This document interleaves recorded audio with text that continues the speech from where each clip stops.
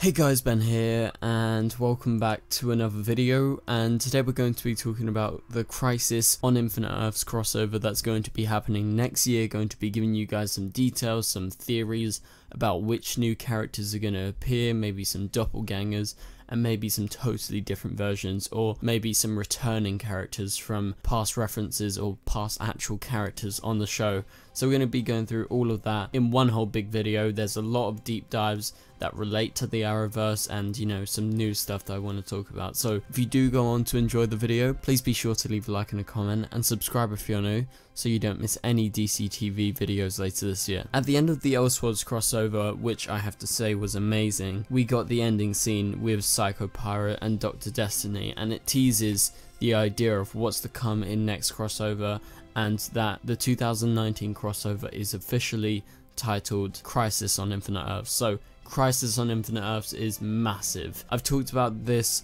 in many videos. It is my favorite DC comic book storyline. Highly recommend you read it before it actually comes onto your TV screens, because you'll understand it more, and it's just such a good read. If you're going to read any comic books from DC, read Crisis on Infinite Earths. And so it's a massive event, and it's essentially all the heroes in the multiverse have to team up to defeat the Anti-Monitor, aided by Psycho Pirate, among a few other people. And the Monitor recruits 15 heroes from around the Earth to actually stop the Anti-Monitor. So Earths die, Earths merge, and nothing is ever the same in the DC universe. And so that is essentially what Psycho Pirate roughly said at the end of the Elseworlds crossover, and it teases Crisis on Infinite Earths. And so just before we actually head into this, I did say yesterday I did an interview with the actor who plays Cecile Horton on The Flash, that being Danielle Nicolette, and I didn't link it in the video. It wasn't up yesterday. I'll leave it in the link in the description below so you can see my interview with her. It was really insightful. She gives us lots of teasers about what's to come in the rest of The Flash Season 5. So, Crisis on Infinite Earths. So this year we had 3 episodes, so it was a 3-hour crossover for Elseworlds. It was really good. They fit in what they could, but if they're going to do Crisis on the Infinite Earths, I have to question the fact, can they do it in 3 or maybe 4 episodes if they include Legends of Tomorrow? I don't think they can. I think they will have to really just squeeze it in and really not touch upon some of the major points in Crisis on Infinite Earths from the comics. Obviously they'll have to cut down because it is a rather big comic book storyline and it's rather contained. So I pose the idea to the CW. We should have a week-long crossover. We should have every single day on the CW, no matter if there's no episodes, we should have that crossover going on for an entire week. That would be an epic crossover that no one would want to miss. That is what we all want, because Crisis on Infinite Earths is the biggest DC comic book storyline, and if you want to have the biggest DC TV storyline, the biggest Arrowverse storyline, you have to have it in more than just 3 or 4 nights, in my opinion, and in many other people's opinions. So let me know in the comments down below, do you think they should do that? Should they add extra nights? I say do it for a week, do it for 7 days, 7 episodes, night after night. I think that would be perfect.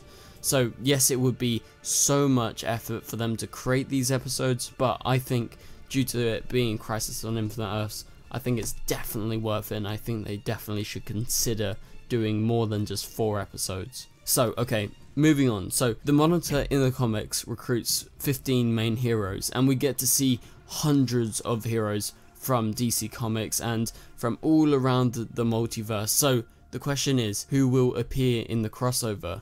New, returning, or just teased so far? In the Elseworlds crossover, we got a massive teaser, and this was for John Diggle as a version of Green Lantern John Stewart, most likely because, you know, John Diggle, John Stewart, pretty similar names, both Johns, and John Diggle was made up for the Arrowverse TV show. John Wesley Shipp's 90s Flash teased that, yes, John Diggle on a different Earth, on his Earth, is in fact the Green Lantern, and we don't know if all the heroes are actually dead on his Earth or are they just knocked out, because it doesn't really make sense that the Monitor would actually kill them, but he does seem to be actually destroying the Earths in order to test out these realities, see who's strong enough.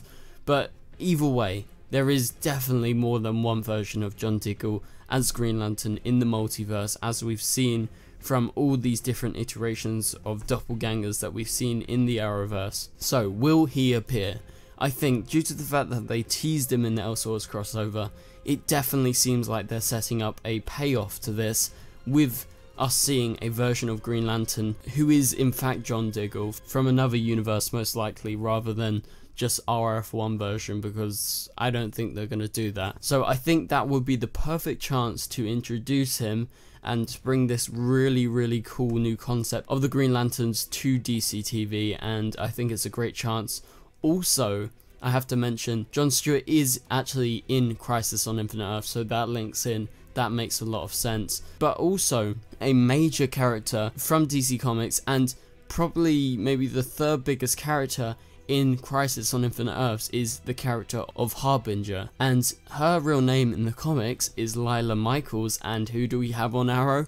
We have Lyla Michaels, going by the codename Harbinger as well on the TV show occasionally, and she just doesn't have the powers or anything. So my theory is we're going to see the actress for Lyla Michaels, that being Audrey Marie Anderson, play a different version of herself, that being the actual Harbinger from Crisis on Infinite Earths. And you can't do Crisis on Infinite Earths without her, so you would definitely assume she's going to be popping up and playing a major role in this crossover due to it being Crisis on Infinite Earths. And so now moving on from that Green Lantern Harbinger stuff, we are expecting new heroes from DC Comics, and we are expecting doppelgangers. This is supposed to be a crowded crossover, bouncing off from all these different characters. You would hazard the guess they will bring in lots of people, even if they don't have much time, just to bring off that idea of how big of a crisis in scale it is. So bring in maybe the likes of Power Girl, a different version of Supergirl that is, and bring in Earth 2 Superman, which is Kal-El without the E in the L, and he is an older version. He is a massive character in Crisis on Infinite Earths.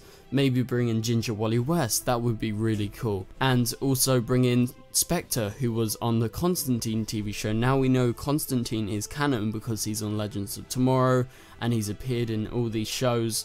You would hazard the guess, due to the fact of Spectre being a massive character in Crisis on Infinite Earths, he would come. I really do love the Constantine TV show, and I really did love the Spectre, so I really do want to see him return, but in his Spectre form this time, as they teased in season 1 of Constantine.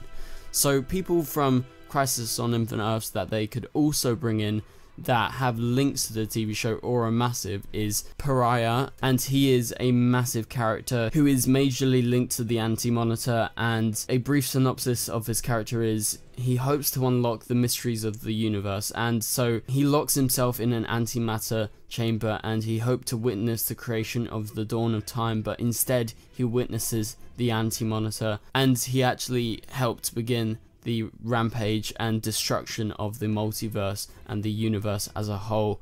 And he is actually good, and he worked with different heroes from all these different realities, and so he was essentially a slave to the Anti-Monitor of sorts, and he was cursed to watch this forever. Another major character is Superboy Prime. I'm sure he will probably turn up, and maybe this links into the idea of Lois Lane and Superman actually having a child. Maybe that will be a version of Superboy that they will bring in, or maybe it's a doppelganger. I think something like that would be cool, but definitely bring Superman back, definitely bring Tyler Hoechlin back for sure, because Superman from Earth 2 is a massive character, and also Superman from Earth 1. But I'm guessing Supergirl is more going to take that main role from Earth 1, so at least have the Earth 2 Superman. Also, Alexander Luthor Jr. is a massive character in Crisis on Infinite Earths, so, you know, another Luthor member, they could definitely play that into the crossover for sure. And so others that we've seen on the show, or we've got reference to, that play big parts in Crisis is actually Firestorm. So maybe the return of Jefferson Jackson, because we know he's away for now, and maybe he gets a new host. Maybe it's an alternate version of Firestorm like we saw in the Elseworlds crossover on the ground. So maybe Stein survived in one reality, so definitely bring back Firestorm. Ted Kord is another big character in Crisis, and we keep on getting reference to Ted Kord over and over and over again, and he is a version of the Atom, so I would definitely expect that. Maybe it's just an alternate version of Ray Palmer, played by Brandon Routh. I think that'll be very interesting. Also, the major characters play a role, that being Batman, Wonder Woman, Cyborg, all of these people. They should technically be involved, but they probably won't be involved in the crossover next year, but that's just like a little point for you guys to note down. Also, Obsidian and Katana play a role in Crisis on Infinite Earths, and they have appeared on our Arrowverse shows, so you know, they could return. And Brainiac 5 plays a massive part, and Martian Manhunter, and so those are two big Supergirl characters right now. Martian Manhunter obviously is a massive character, we all love John Jones, and Brainiac 5 rather new. I think he should stick around for this crossover. Also, Uncle Sam. This has been referenced in when we went to Earth X. There was the Freedom Fighters, and Uncle Sam is the leader of the Freedom Fighters in the comics, so he could be brought in. That meaning we can bring back the Ray, we can bring back all these different versions, maybe Earth X version of Win that we saw in that last crossover. Also, Zatanna, that is an obvious one because, you know, we've got Constantine. I'm expecting Constantine to be in the next crossover, and he has major links to Zatanna, and maybe she will appear. Dream Girl, this is a Legion of Superheroes character.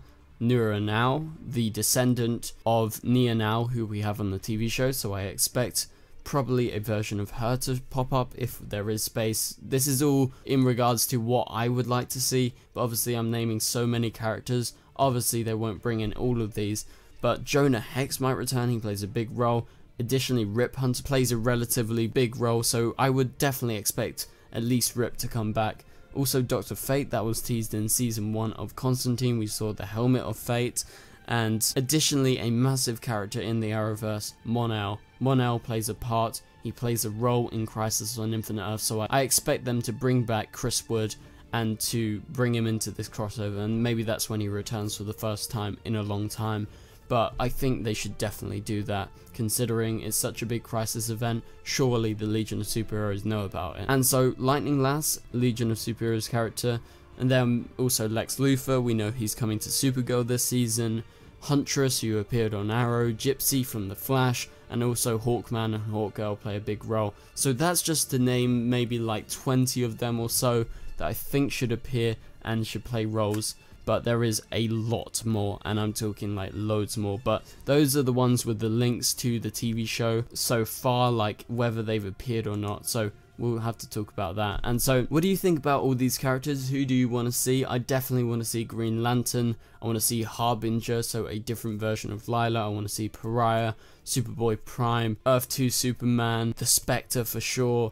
I want to see Mon-El return, Dream Girl, Huntress, Rip Hunter, all of these people. I really do want them to actually return and come to this crossover. So that is it for this video, guys. Thank you guys so much for watching. I know it's been a bit long. Yes, I rambled a bit, but I thought I should actually give you my opinions on who I think will appear and who I think should appear in this crossover. So thank you guys so much for watching, and I will see you guys later.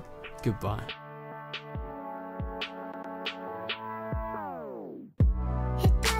Strong, it doesn't make us weak. Tongue tied to service like sharp preteen.